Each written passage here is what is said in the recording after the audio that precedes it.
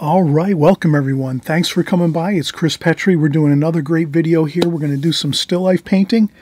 We're going to actually cover all the details you need to create this gorgeous scene here. We're going to have a beautiful olive oil jar, some fresh tomatoes, an orange and a cucumber.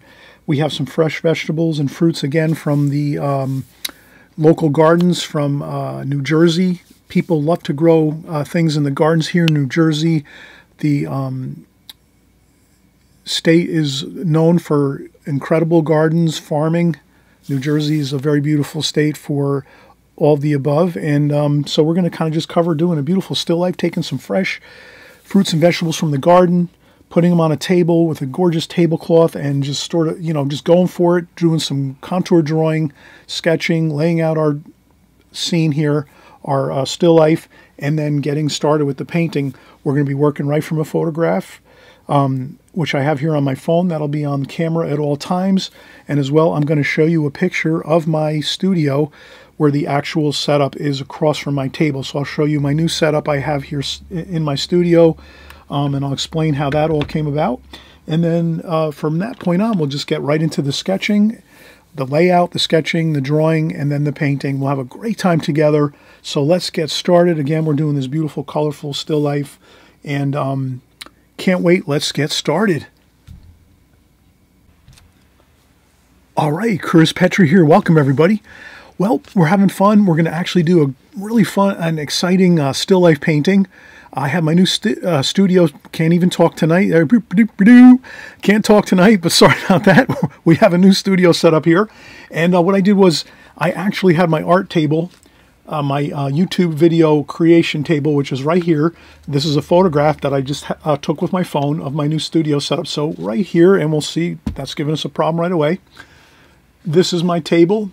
This is actually my phone here.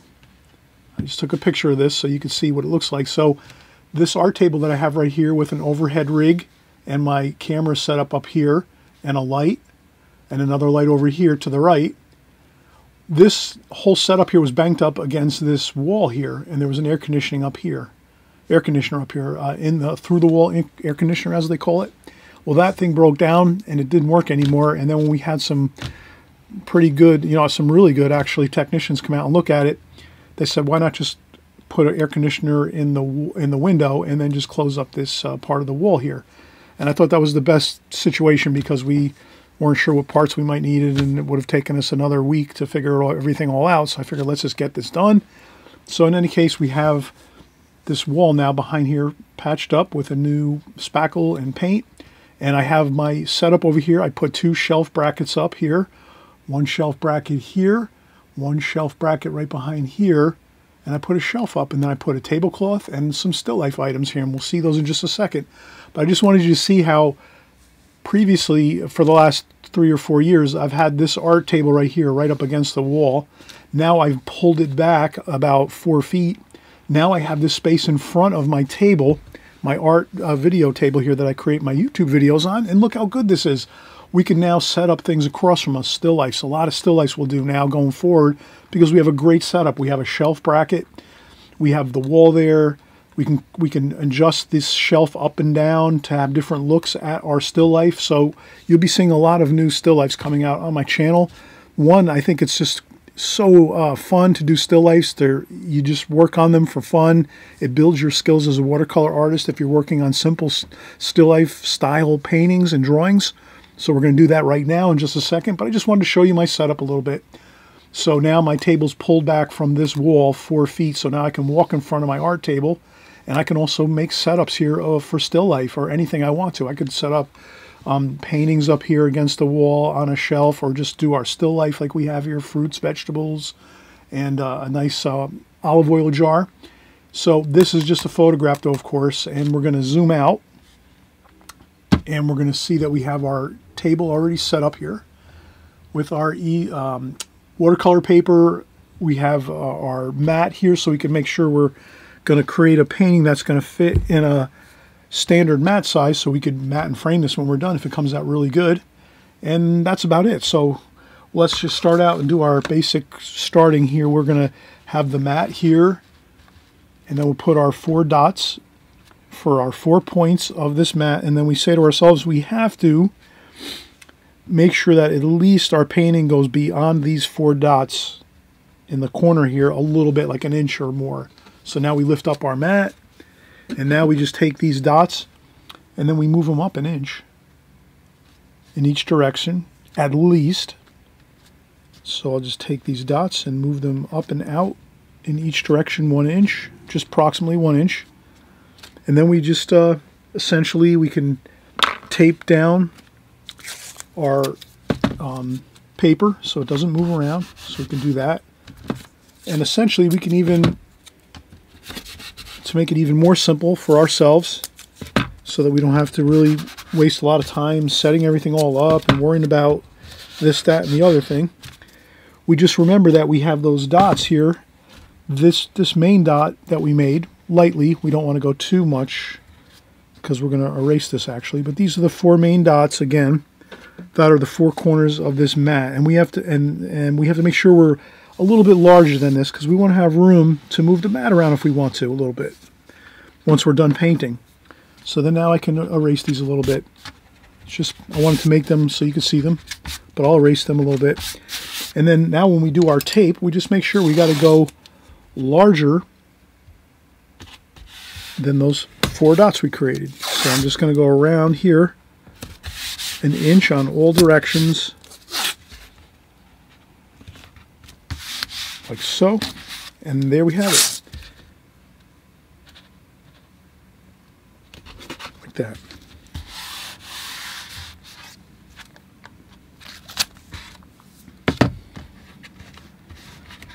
And then I'll usually tape down my palette. You usually see me do that.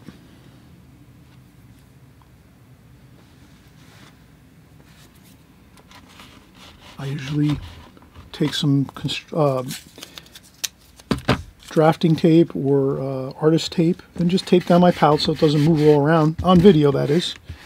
So if you were at home, you might not have to tape down your palette. It might be helpful to tape down your palette. You're the artist, you'll kind of figure that out whether you want things taped down or not. It's up to you, but I know for video purposes, when we're creating videos on YouTube here, we want to have everything stable so nothing's shifting around as we're working, because that looks really awkward when you're painting on YouTube and then your paper and stuff is moving all around. People get frustrated with that and they just shut off the video. So you don't want that. So if you are creating videos or you're thinking about creating videos on YouTube, always remember you have to have everything really super stable.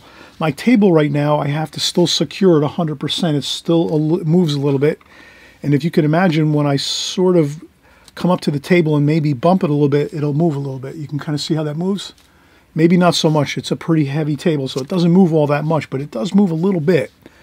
It kind of shakes a little bit, so that what I do is I always make sure I have it attached to other things, like maybe the wall or another desk nearby, braced so that it doesn't move whatsoever at all. So if you're ever going to create some videos on YouTube, always remember your working surface, your table that you're working on, has to be rock solid. It cannot move at all. It has to be super, super still. It can't. If you bump into your table, your art table, if you're making a video, that table can't start shifting and moving around like this. It's got to be super stable, and that'll in turn make your camera stable as long as your camera is on that table. So I have you saw I have an overhead setup, which if anyone ever wants to know more information on how to set up your camera and your YouTube setup, if you want to decide to make some videos on YouTube as an artist, just drop me an email. You can find my email, of course, anytime on on a Google search. You just type in chrispetri.com and you'll find my website there. That just has all my information, my email address, my home address I think is on there too, and other information, some of my paintings and things. So, but you can always find me and check me out, or even leave me a message in the comments section here on YouTube and just say, hey, I want more information. Can you please you know, give me your email address. I'll send you my email address, and then you can send me an email and I can kind of forward you some pictures and some notes on how to get started. It's pretty simple, really, actually.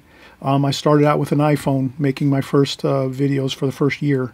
So I used nothing but an iPhone for my first year to create my first videos on YouTube. So you don't have to start out with a fancy camera or anything like that. You can start out very simply and get started doing your videos if you'd like to.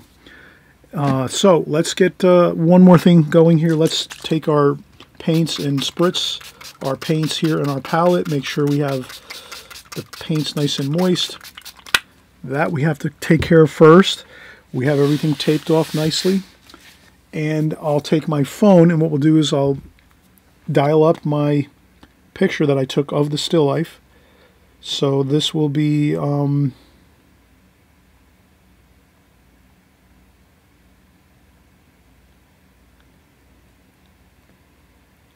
this is the still life picture that's across from us.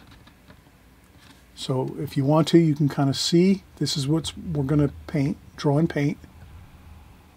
And that's right directly across from us. We have 3 tomatoes, orange, a cucumber, and a olive oil jar for cooking. So sometimes when you cook, you have your olive oil jar that you just has a little pouring spout on top, quick and easy for making some good meals.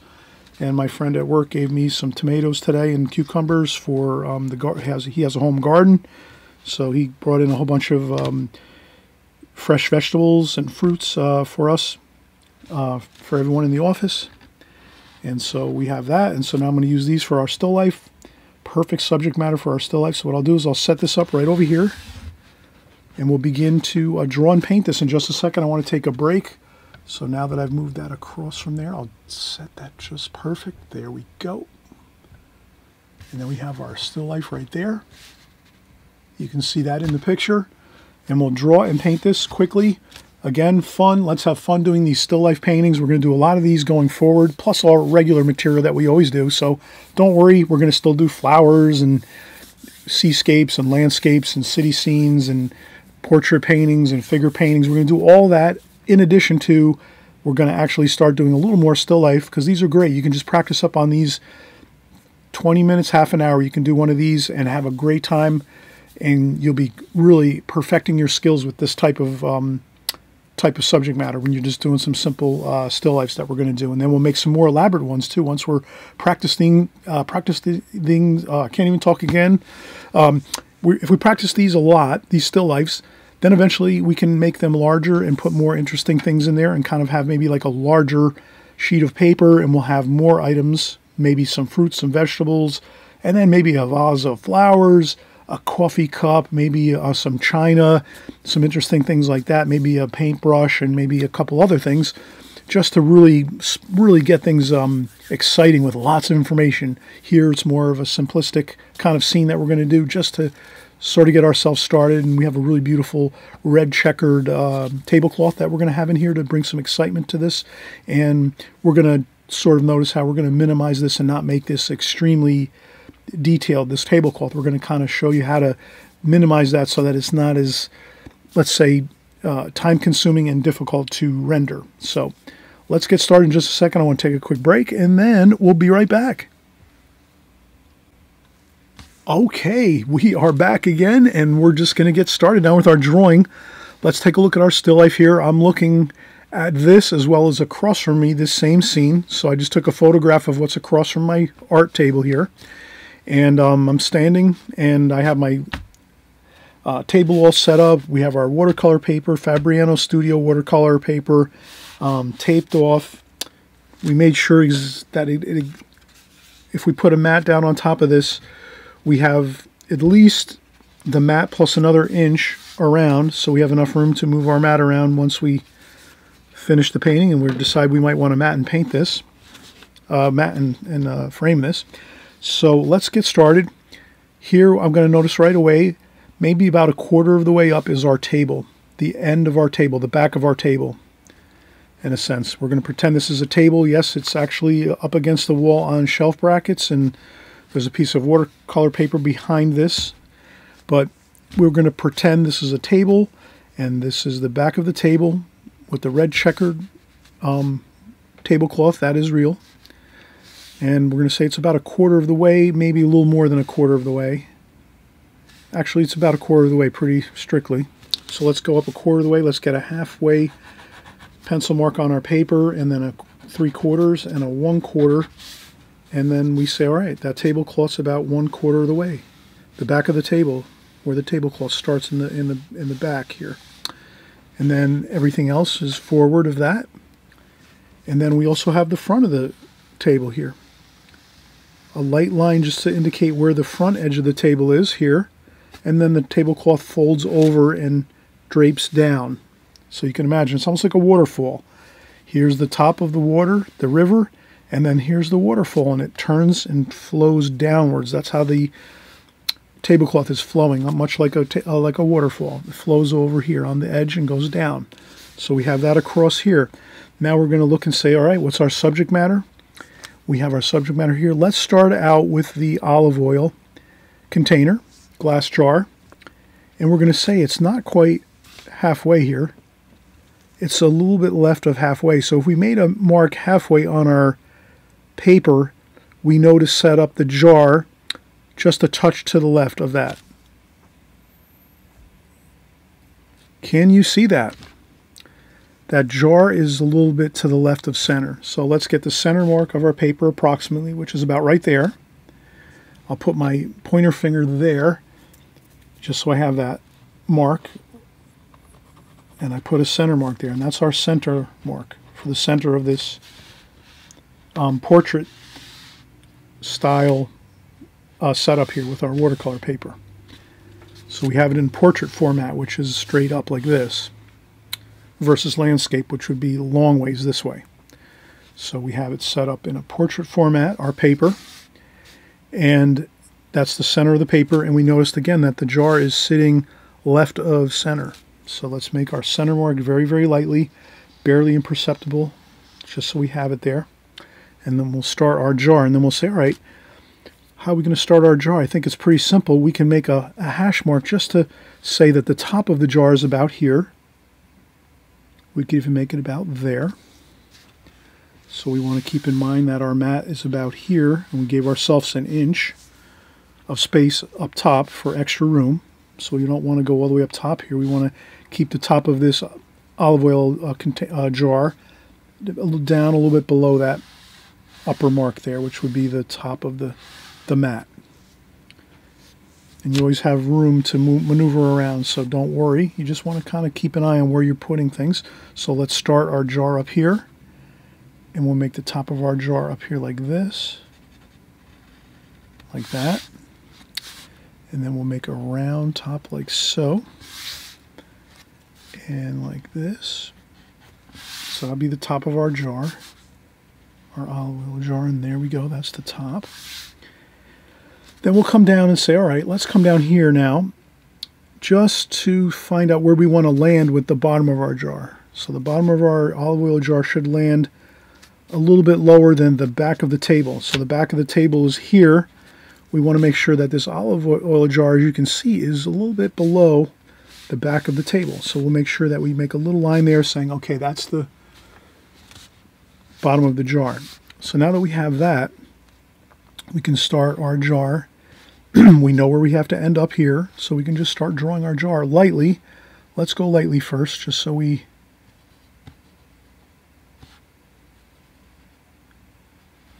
have a, we can kind of see where we have to go. And then over here,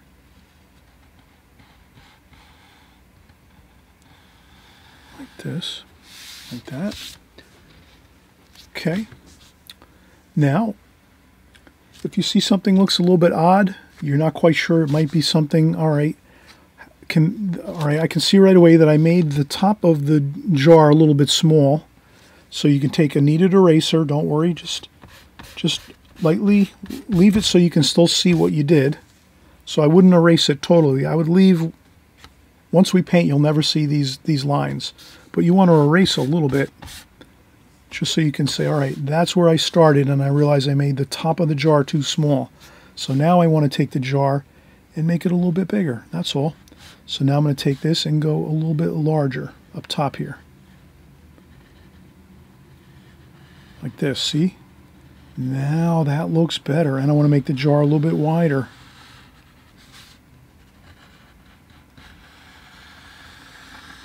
And just that little bit looks so much better. I think that looks fine, see? That's how we correct things without getting too worried. We just kind of get in there and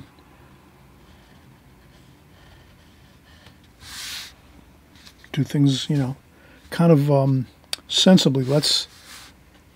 I learned that a long time ago, that if you want to make corrections, if you draw something and you want to make corrections to maybe readjust something that you've just drawn, that you're drawing, just erase lightly, leave what's there so you can use that as your reference and say, I know I made that too small, so I'll leave the pencil lines lightly there just a little bit so I can still see it, and then you know you got to go larger than that, but you can kind of use what you already drew as the same shape you need to make and everything like that. So really a good way to kind of go. Now I say, all right, we're in great shape. We got the main feature of the painting, actually one of the main features, the olive oil jar, and now we're going to erase a little bit where the orange is. So let's do the orange. So I'm just going to draw the orange. It comes down just a little bit below the... Okay, that's the orange. Oh, no problem. I think I made that a little bit. That's better. There we go. And also, too, there's a shadow. Let's not forget the shadow under the orange, like that. And we have our cucumber. Let's make our cucumber over here. And it's pretty right close to the orange. And then it comes around like this. And it comes a little bit further than the front of this orange, this way. And then it kind of goes straight back on an angle like that.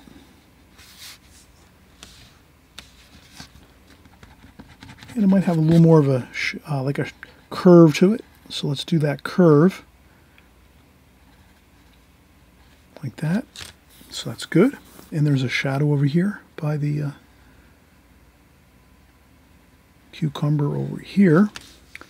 And then we're going to move over here to our tomatoes. Now this tomato, the first one in the back, let's make the first one in the back first, just so we kind of, that one is almost touching the olive oil jar, but not quite. So that goes around like that. That's the first tomato.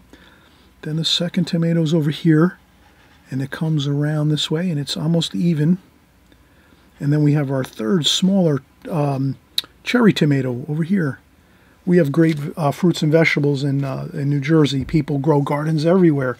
We have tons of fruits and vegetables in the summertime and the autumn. Everything is, the gardens are full. I have gardens in the back of my house. We grow tomatoes, cucumbers, all kinds of herbs. We grow hot peppers. We also do all kinds of herbs. We do a lot of things in the garden. Here in New Jersey, in the United States, there's tons of, New Jersey has tons of farmland, and there's a lot of farming that goes on in New Jersey. And it's called the Garden State for that reason, because farming is huge in New Jersey.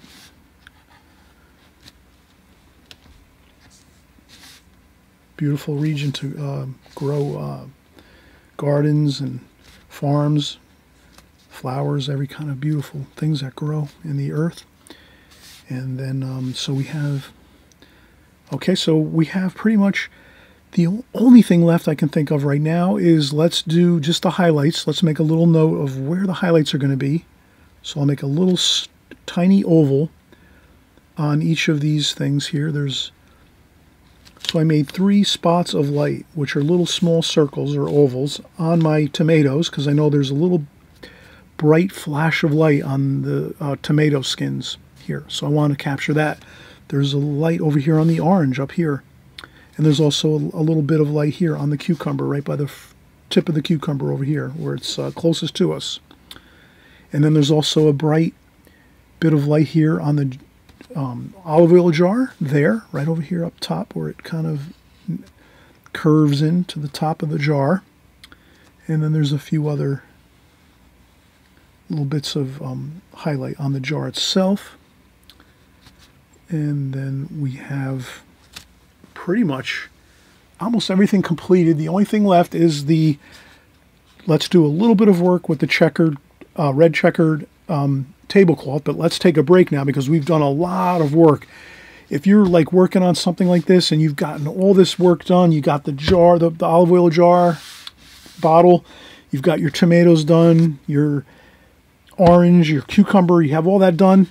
Take a break, rest for 5-10 minutes, maybe 15 minutes, then come back and we'll work on the tablecloth, because that's a little bit more intricate. We have to kind of be really careful and think about this as we come back to say, how are we going to draw this tablecloth in with not going too, crazy and trying to figure out every angle and all that.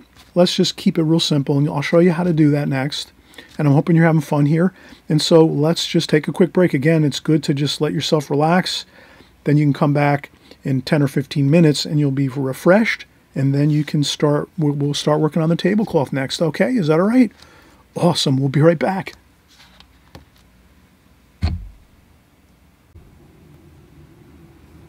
All right, we took our break and I feel good. 15 minutes is really fantastic. You can also take an hour, or you can even come back the next day if you want. So you can always pace your paintings the way you want to. You're the artist. You'll figure out, sometimes you might be working at nighttime and you might be thinking, oh, I'm going to be going to bed soon. Well, I can at least get some of the drawing done. And then maybe I'll come back the next day and I'll start working on the tablecloth and then I'll start painting. So break up your paintings however you want, as far as taking your breaks and breaking it down into easier manageable parts and segments. Sometimes in the past I found that if I just tried to truck on through the whole painting and drawing all at one time and try to do everything for an hour or two, I usually had more problems doing that. I always felt that if someone told me, take breaks in between your as you're drawing, take a few breaks, maybe 2 or 3 breaks as you're drawing a sketch or your contour drawing first. Then you take another break, 15-20 minutes, then you come back and start painting. And then as you're painting, you take a few breaks while you're painting. Depends on the size of the painting too and what you're painting. But if you're painting a painting like this, it's probably best to break up your drawing in maybe 2 segments or 3 segments. And then when you come in and paint this same thing, maybe 2 or 3 segments each, 15-20 minutes each, and you should have it. That should be about what you need to get it done.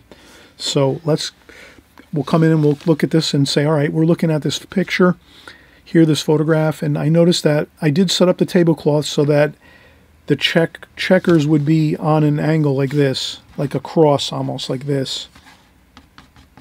I didn't want to set it up so that it looked kind of straight like this. I wanted to kind of have kind of like an X type feel. I think that's a little easier to do. And so what I'll do is I'll just take my angles and go across the picture with my first angle, just like that. It doesn't have to be anything fancy, and it doesn't have to be perfectly straight. You can make it wavy. Actually, wavier is better. And they start out thinner, the lines over here. So if you start out your line over here, it gets a little bit wider as it goes over this way. And then it flows over this way. So if you can imagine, I come across with my line like this, and then I flow it over, again, like the waterfall. Once it hits this line across here, which is the front edge of the table here, then it flows over like that down. So it kind of like waterfalls over like that. So, okay, we have that there, and then we'll do another one here. We'll come across like this and like that. This one here, I might just adjust it a little bit and kind of make it so that it's a little bit smaller, the checker pattern. And then I'll come across here and the same thing. And again, I waterfall it over that way. And then once you get that kind of feel for that, that's fine. And you don't have to do everything. I won't do all of this. I'm going to come across here like that.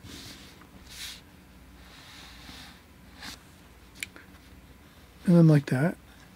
And a few over here. And you can kind of see how I'm kind of taking these angles and kind of going like this across this way. That's sort of like perspective.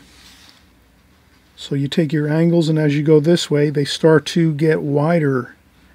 And if I can kind of, maybe I can find a piece of paper here, and I can kind of, well, a paper towel works too. So you just want to imagine that if we have our jar here, And we have our orange and our tomatoes like that. Back of the table is here, like that. We just want to kind of make, or we want to be aware that the angles of the stripes or the checkered cloth is going to kind of, here's the front of the table, and then it waterfalls over like that. You can kind of have fun with this. You don't have to get exact, but you can kind of see how it's all going over on an angle this way.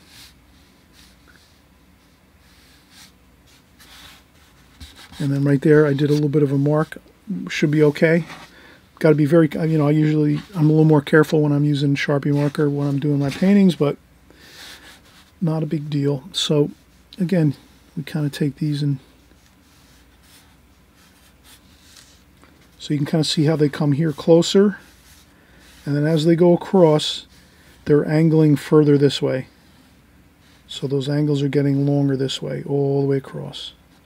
So that's all you have to really remember, is that the angles are going shorter here, and then as the angles go across this way, they get like that for your tablecloth. And that's all you have to worry about. Once you have that, then you can start doing the other angles coming across this way. So these are coming across this way, like this.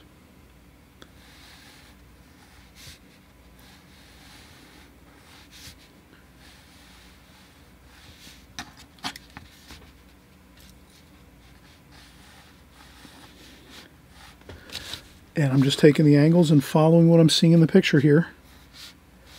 And always remember, we don't have to paint everything that we see here.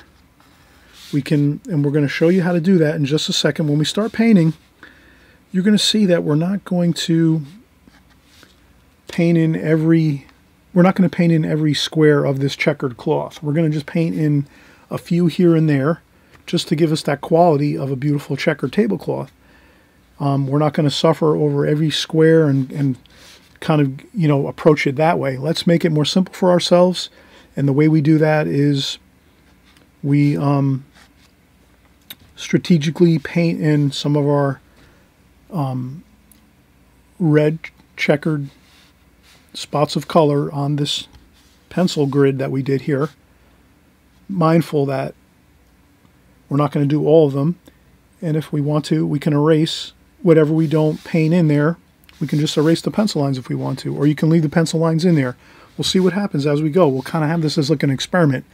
But we are going to remember that we get the pencil lines in there for our tablecloth, but we don't have to use all of them. We can only use a few here and there, and that'll be fine, just so you have that kind of atmosphere of having a beautiful tablecloth, and that's all you need. Okay, so let's take another break, and then now we'll start painting in just a second. I just wanted to make sure we cover the details of all the drawing first, so this way we can kind of see everything we have. This, again, I should put a little line across here. That's the olive oil in the jar. So we'll put that there, just so we know we have that in there too. And I think that's all we needed, really. There might be a little bit of a thinner part of this, like that. The jar thins out a little bit there, just to get it a little more accurate. And I think this goes up a little bit. Yeah, that looks better. Okay, let's get started with painting in just a second. Again, I want to take another 5 or 10 minute break, so that's why I can relax, get my brushes ready, and spritz the paint a little more one more time. We'll do that quickly here, and we'll be ready to start in just a second.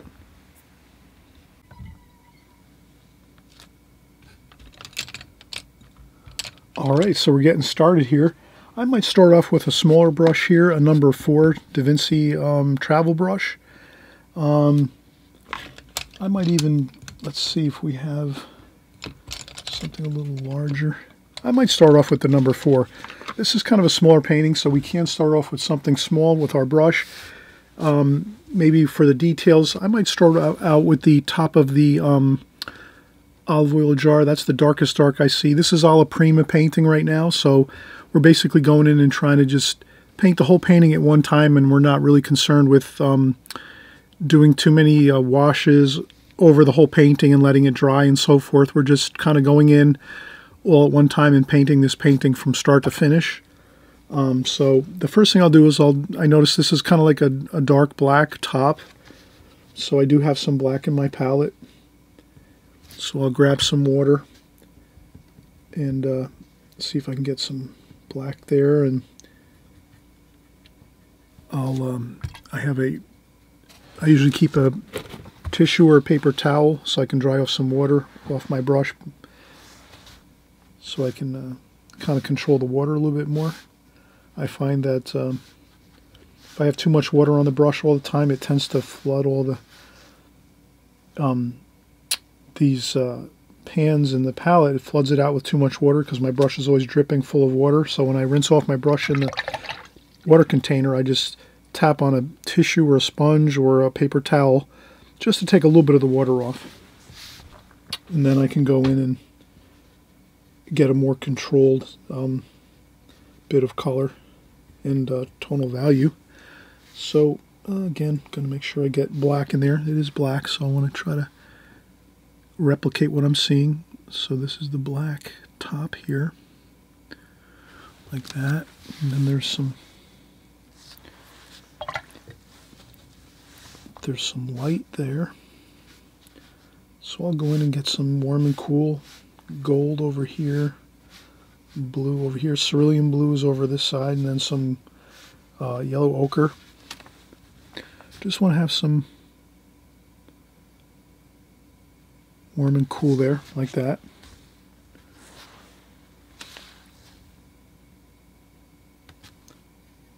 And there's a little bit of light up top, and then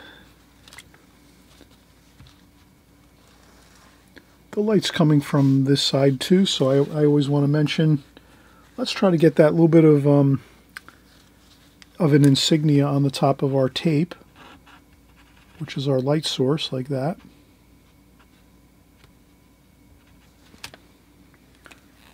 Just so we kind of can always reference it to it. So if you always like sort of figure out where your light's coming from, I have a light set up in this still I've seen across from me with a light, a bright light set up over top coming this way, shining over this way. So since I know that, then I just right away I put my light up here, my spotlight insignia, and this way I know the light's coming from this direction, so I'll just be aware of that as I'm painting. And then also, if you're working outdoors and you see sunlight, you figure out where the sun is as you're working outdoors, and then you draw your sunlight in so your sunlight, maybe it's coming from up top, shining down this way. So you'd put your spotlight up here if the sun is straight overhead. So wherever your sunlight's coming from, you would put your insignia here, or here, or here, whatever it is. So here, my light's set up over my still life.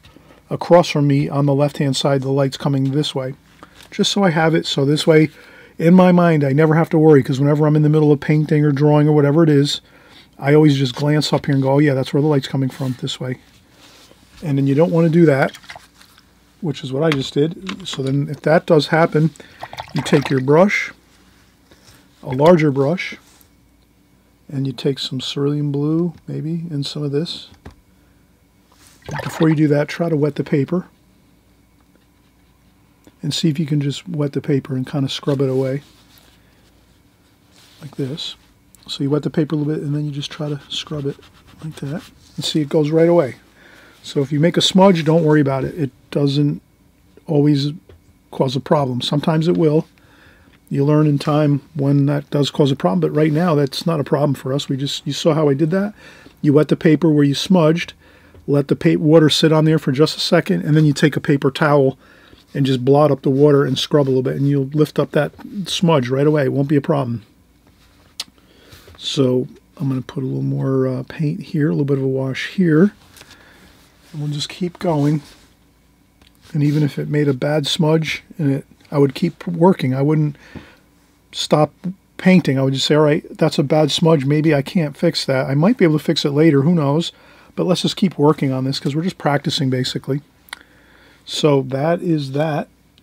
Now I'll go back to my smaller brush, and I'll remember to dry off my brush on a paper towel or a sponge or a tissue so that I can get my tones correct, tonal values correct, and there we go. I'm going to put that there, like that, and then we can always, a little bit of,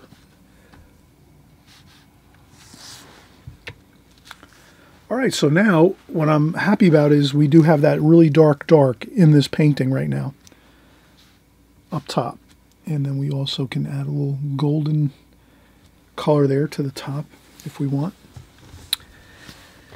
And now that we're good with that, let's start. I'm gonna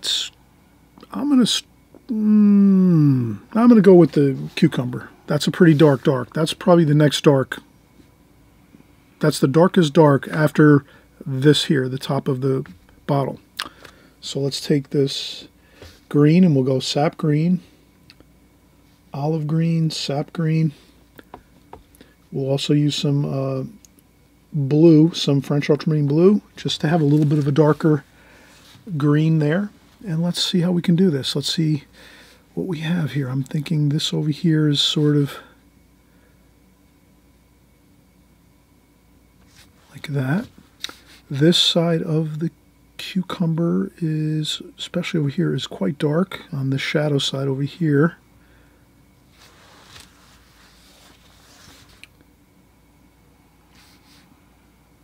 And then it's lighter over here, so we'll capture that light like so. And then over here there is that bit of light there.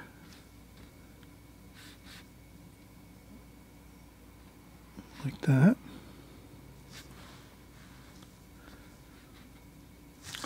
And then there is some shadow, which is cerulean. Let's do that, not too extremely dark. Cerulean blue, yellow ochre, maybe a French ultramarine, a blue a little bit there, and let's get that shadow in there.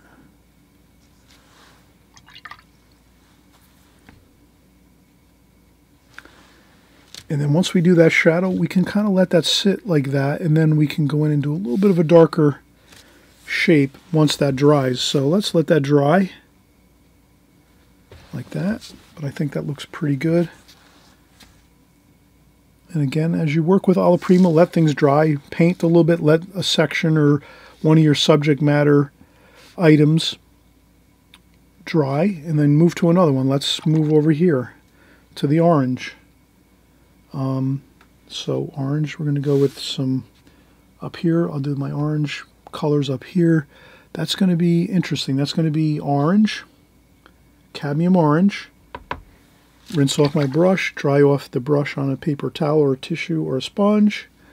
Then I'm going to go with a little bit of yellow, lemon yellow, like that, because I do see a lighter lemon yellow there. And then even still, we have some raw umber here even too. There's a dark shadow, which is that raw umber kind of look. And then you can even use some of that green to mix in with that raw umber there from the cucumber, and I think that'll work good. So let's start out by doing the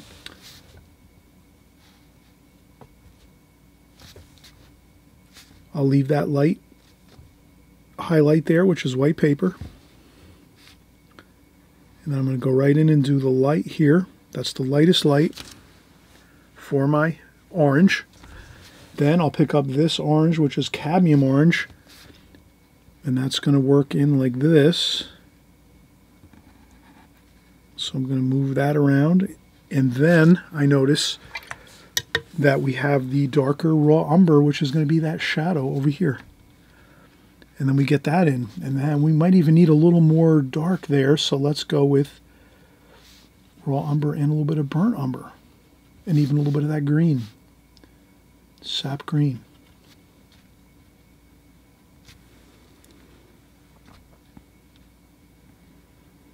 Like that. And then we rinse off the brush, dry off on the tissue so that we can blend these darker shadows in over here. But we don't want too much water in there. And then we can even go in and get some darker green in that shadow. And let's do this shadow over here, like that.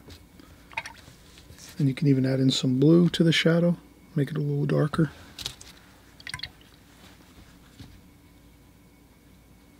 Now the key is do your blending as much as you can. Dry off your brush. Don't use a wet brush. Dry off your brush and try to blend that shadow in like that.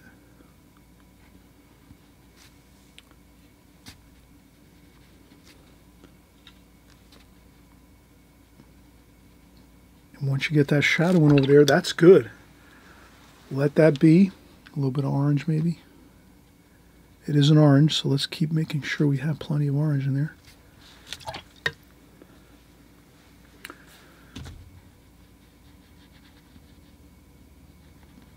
Like that. I hope that looks good. Does that look good to you? I think it's coming along okay. Eventually you won't have to draw in circles for your highlights. You'll kind of just leave them in there naturally, but I did draw them in. They look a little funny right now because I drew in the shadows with ovals. But eventually you kind of wouldn't want to leave the ovals in there too much. You'd want to just try to leave some white paper in there.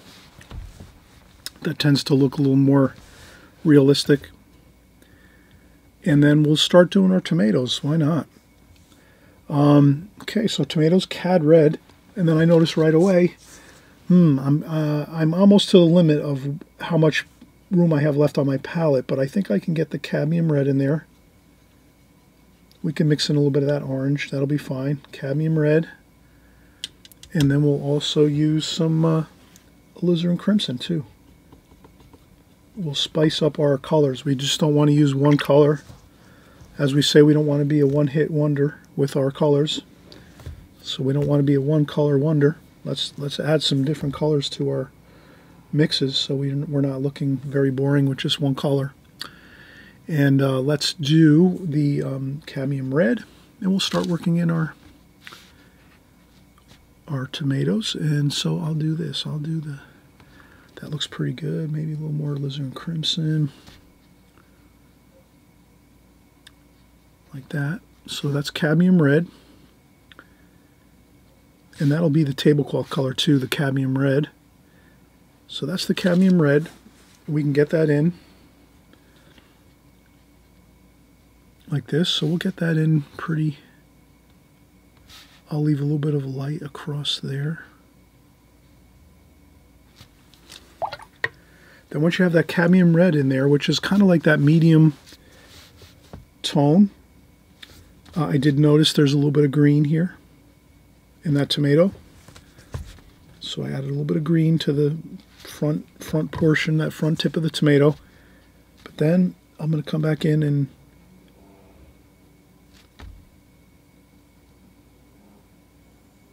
there we go.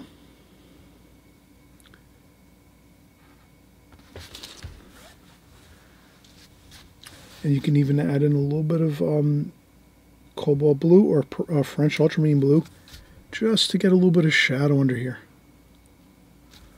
And even a little bit of yellow ochre in that mix too. So yellow ochre, French ultramarine blue. Just to get a little bit of the shadow mix in there. And you can mix it into to the skin of the tomato. So you just want to get your shadows kind of like melting into your, or you want to have the color of your tomato, the bottom portion of your tomato melting into the shadows. Just like that. And then we rinse off the brush, dry off the brush on a tissue, sponge, or paper towel, and then we soften that red, cadmium red color on the top of the tomato over here, because the light's coming again from this way. So you're going to notice that the top of the tomatoes are lighter over here. Can you see that? So that's why I'm trying to make my tomatoes darker red on the right side where the shadow side is, and then leave them lighter up top. And then maybe over here, if I forget to leave a shadow, I can take a tissue and blot up a little bit like that. Then go back in and get a little bit of red like that.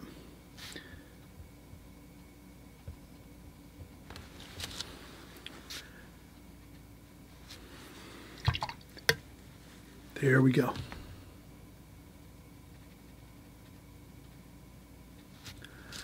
And I hope you're having a good time painting so far. We've done really a good job here. I'll actually add some gold and red to my cucumber here. Just a little bit of gold and red color as we are finishing up this bit of painting. So we're going to give ourselves a break now. We want to remember, give yourself a break. Do not keep going and going and going, because that's usually when problems occur with our paintings, when we keep trying to forge ahead and not take breaks. Let's take a break now. I know some of you have great concentration. You don't need breaks. That's fine, but maybe most of us do need breaks. I don't know. Maybe most of you don't need breaks. I don't know. You can tell me. Tell me in the comments section.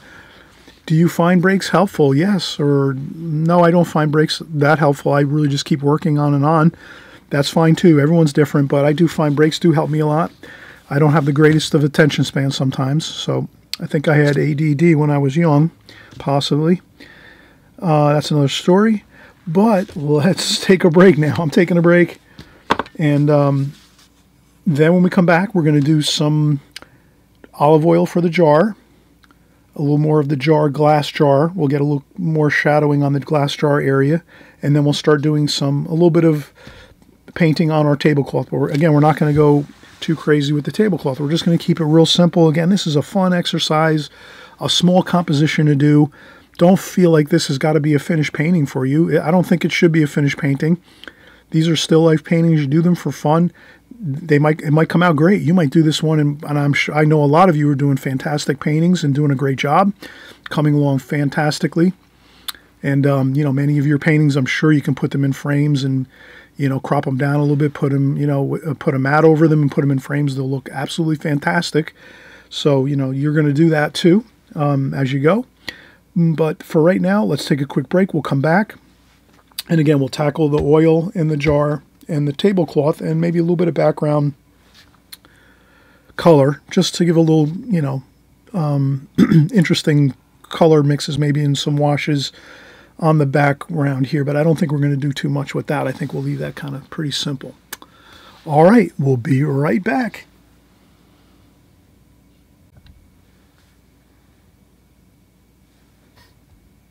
All right, we are getting started again here. First thing I'm going to do, I notice, let me just get some paper towel here and dampen my paper towel, and I'm just going to clean up the old palette.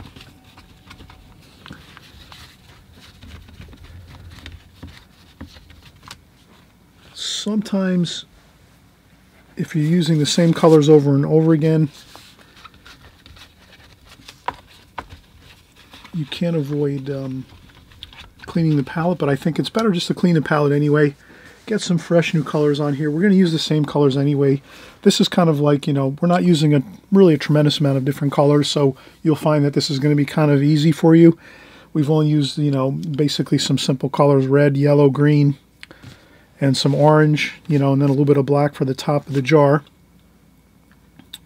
But things are going good. I would say the next thing we'll do is let's go right in and get the olive oil, and that is some cadmium yellow lemon, and then maybe a little bit of the yellow ochre.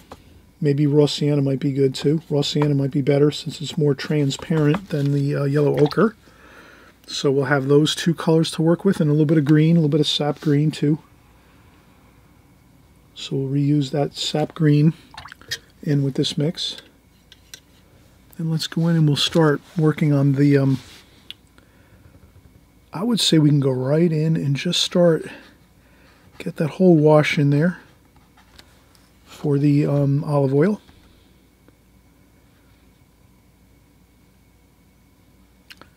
And then as I do that, I'm going to then kind of focus in on, all right, where are some of the darker darks? Quickly, though, I don't want to take too much time. I'll have my tissue in hand to dry off some of my water on my brush. And I'm going to say, okay, well, that's a little bit of a green, sap green, maybe even a little bit of French ultramarine blue. Let's get some of that in here, there. I see that shadow there on the jar, like that. And then I also see over here, there's some more shadow there, which is just basically the jar. And the same thing down here, there's some shadow down there. Maybe cerulean blue. We'll add some blue to this and here too as well. I'd rather mix in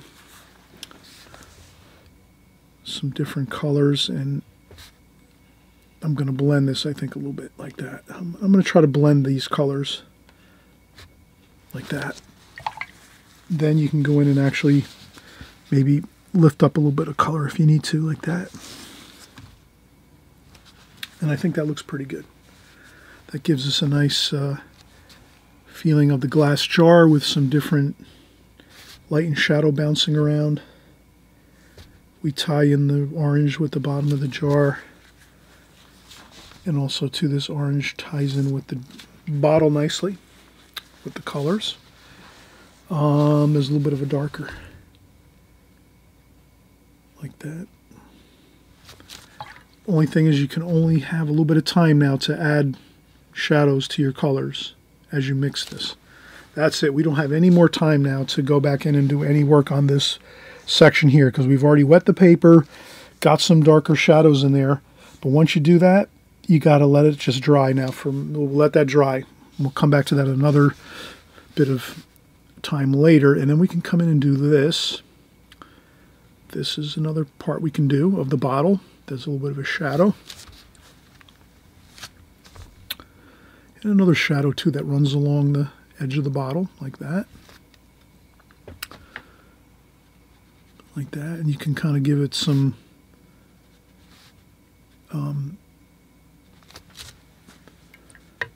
variation, you know, not just one tone as you're making a line.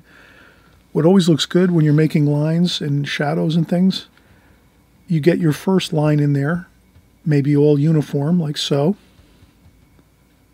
Then you go in and get maybe a little bit of a darker wash, and then you just touch a few spots down, like that, here and there, not everywhere. And that kind of gives you a nice feeling of light bouncing around. And then we can add a little bit of wash there, super light wash of this here.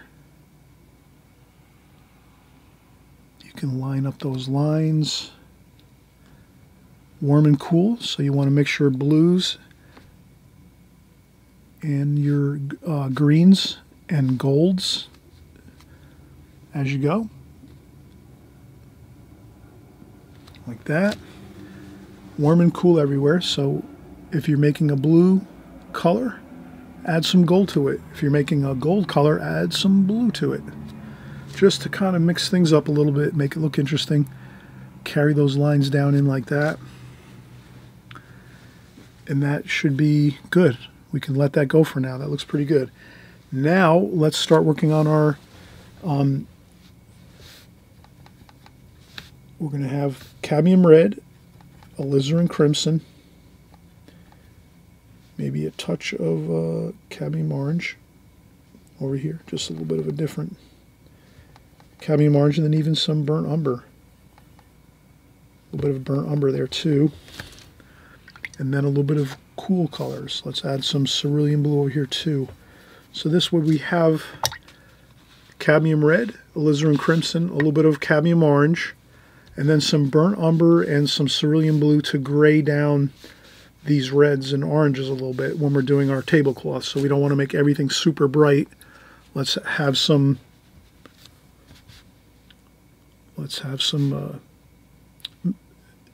variation in our colors, our tablecloth colors. So that's my first square for my tablecloth.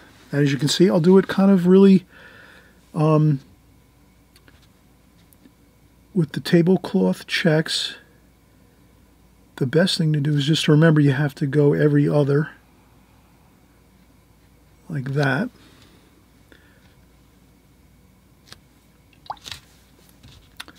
And then you can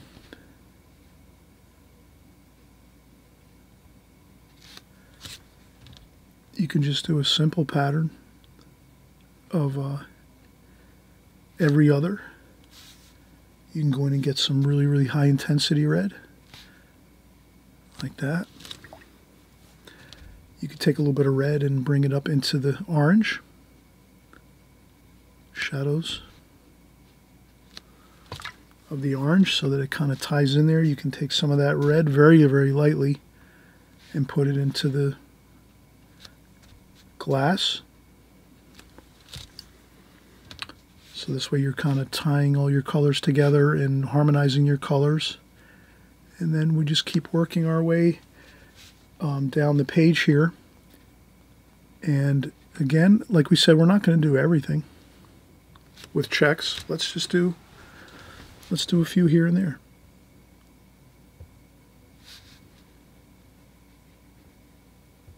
Okay, maybe that's it for over here, then maybe over here. And again, I'm using a small brush, as you can see, with a very, very good point on it. It might not be the most incredibly pointy point, but it is got a good, decent point. And it's a small brush, a number 4 Da Vinci travel brush. So with this, you can really get these nice details. Actually, we did the whole painting really with this one brush. And that really helps sometimes just to have like one brush and just use that one brush and kind of just go right through with the whole painting with it. And then I'll add some of these, a little bit of the cool blue there, and I'll maybe splash a few spots. Maybe I'll start adding in some splashing on the tablecloth area. A couple spots up there, maybe some blue, just to get the splashing going a little bit, just to give it a little variety.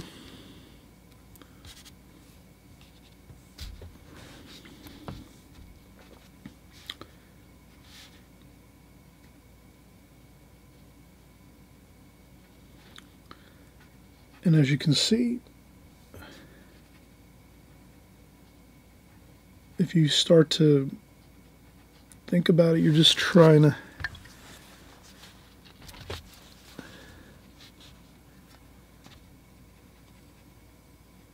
kind of start to capture that feel of the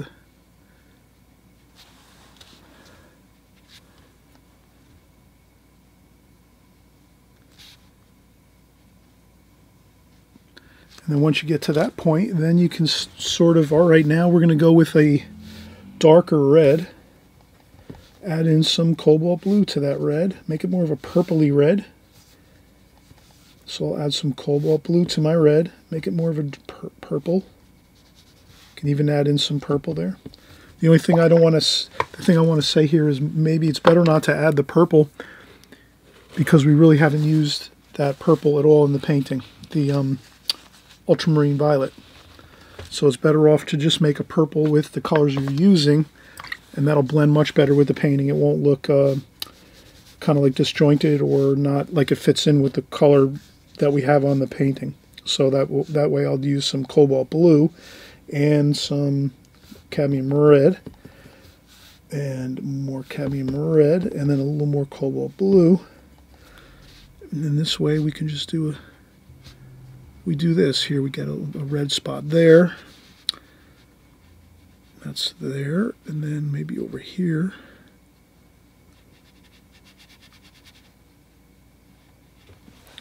Like that. And I think we'll just kind of really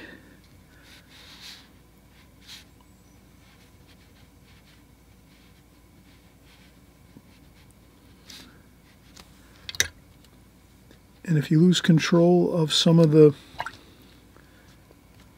washes, you don't have to worry. You can just do this. You can take some blue and just sort of make this a shadow.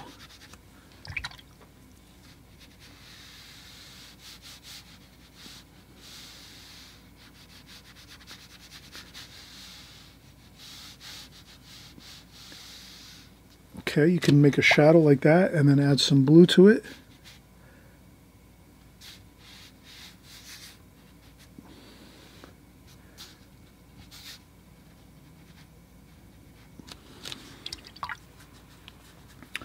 If that doesn't really look good and you've kind of lost track of your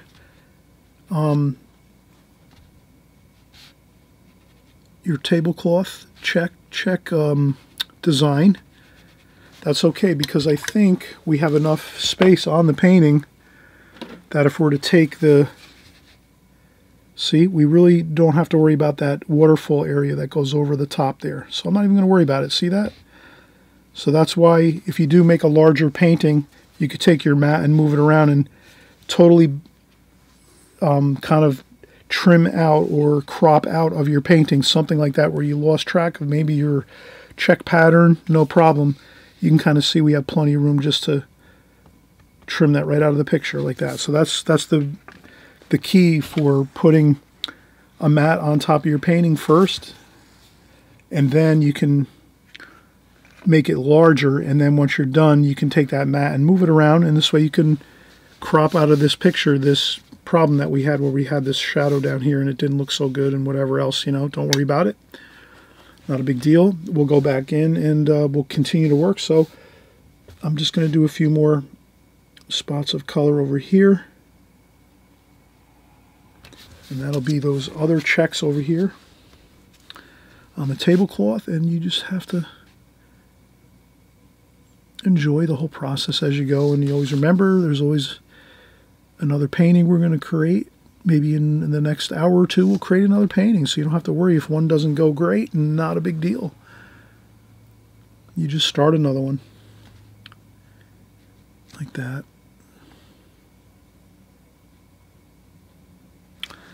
And I think that is fine. And then maybe what I'll do is I'll go in here and get a little bit of cerulean blue and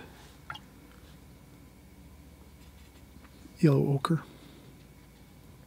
I'll just make a little bit of a background color here. I'll maybe use the larger brush now. I'll go in and get my number 8 brush here, and I'm just going to make a bit of background color here. I'll grab some more water, some cerulean blue, some yellow ochre. Put a little bit of splash there.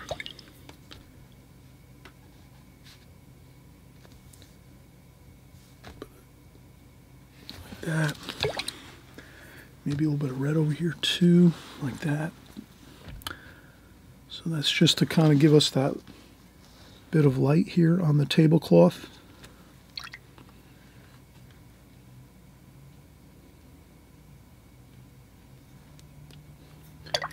And I'll do a little splashing here just to put some extra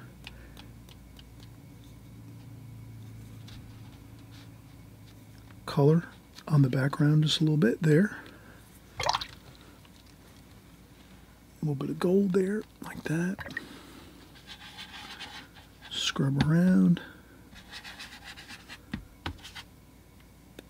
And we just add a little bit of color just to give us some interesting background, but nothing too fancy. Like that. Just a little bit of color. Scrub around. There we go. Looking good. All right, so what else can we do? We can also do a few more touches of the cadmium red. Just back here.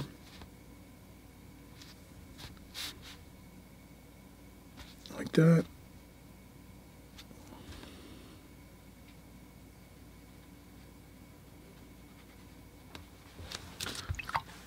Okay. Then we'll do a little of this. We'll kind of dry up a little spot here. Sap green, French ultramarine blue, and sap green. Just to get ourselves a little bit of a darker green, and we would just wanted to get this side of the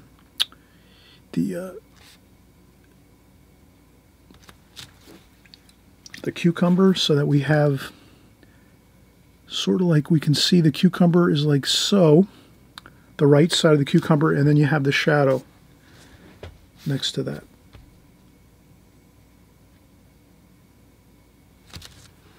And I think that looks pretty good.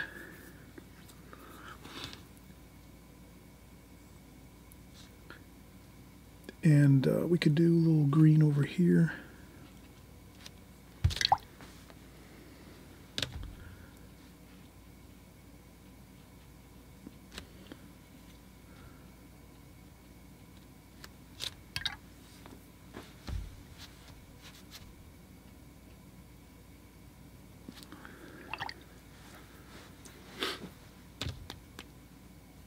And again, some more splashing. And then again, if you have something running over, dripping over, don't worry about it. Get yourself a piece of tissue. Take the tissue, bend it over, make a little line, like like a straight edge with your tissue, and then just touch down on there and blot up, and there you go. That's fine. And then you can take a little more of that darker green, like that. And then kind of like go back in there and just get a little more of that green in there. Maybe a little bit of the red too. Like that. Just a little bit of excitement of color just to tantalize whoever's looking at the painting. They want to see interesting things on your painting. They just don't want to look at one color. They want to see lots of variety of colors, lots of variety of washes.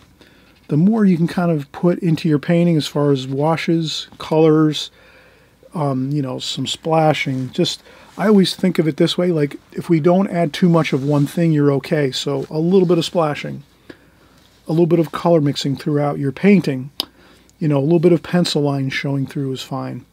You know, that looks good. If we were just to make this like colors, but we don't have any washes on the background and we just leave it white paper, that would kind of look boring. So this looks good. We have a little bit of wash on the background of this paper here. It looks a little bit cooler. So if it looks a little cooler with more green and blue, we could add a little bit of that gold, even some red too.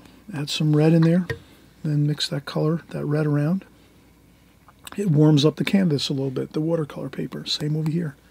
We could warm up the canvas a little bit with some red splashes and then just dilute that a little bit with some water and a little bit of gold too. Add a little bit of gold, orange or gold in there.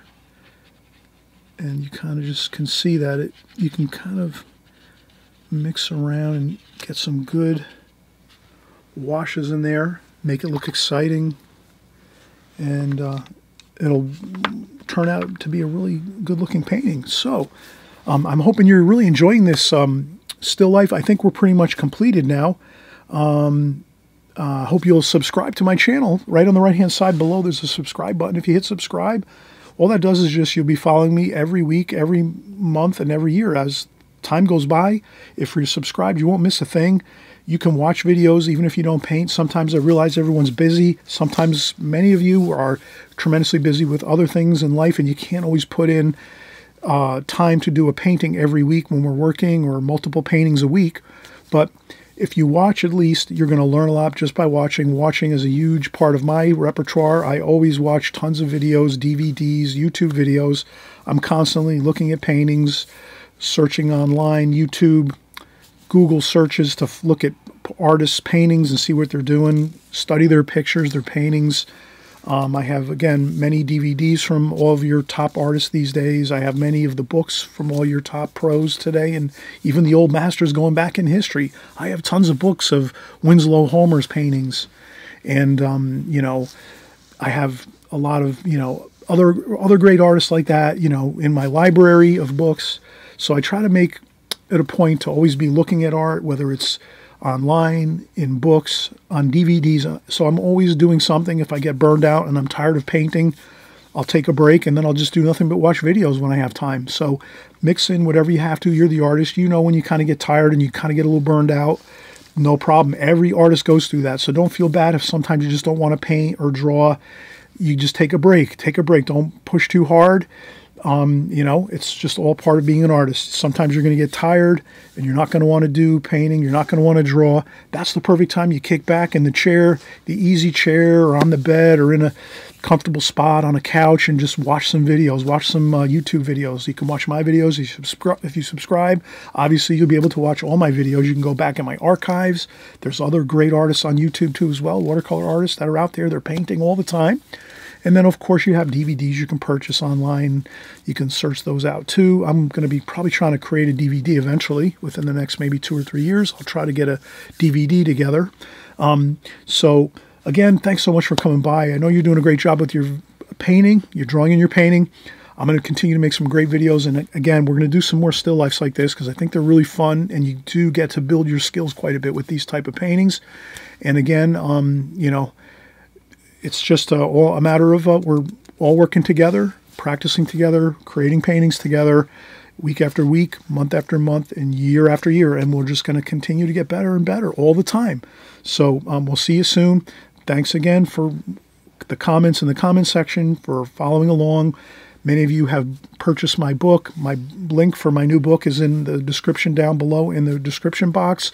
Many of you have bought my new book, and I want to thank everyone that's bought my book. Really appreciate that. That really is tremendously helpful for me. I can put this profits that I make from my book into new gear, new cameras, new setups, new microphones, whatever it takes to make my videos better. I'm always going to be working on that as well. And again, if you want to learn about creating videos yourself, always remember, just drop me a line in the comment section or send me an email if you want to learn more about it. We might even start creating some videos on how to get yourself started with making your own videos on YouTube if you'd like to. If you're an artist, watercolor artist, and you want to get started and you feel like you just want to start branching into maybe doing a YouTube channel, I can kind of explain and walk you through it. And there's all kinds of great other people out there on YouTube that teach all of those type of skills you'll need to go on to YouTube. And that's where I learned my skills on YouTube, is by a lot of great YouTube creators on YouTube that have channels that cover everything. They show you step by step how to do everything. So I'll give you those websites too if you need to, those YouTube sites if you need. Okay. All right. We'll see you soon. And before you know it, we'll be together again. Okay. Bye-bye.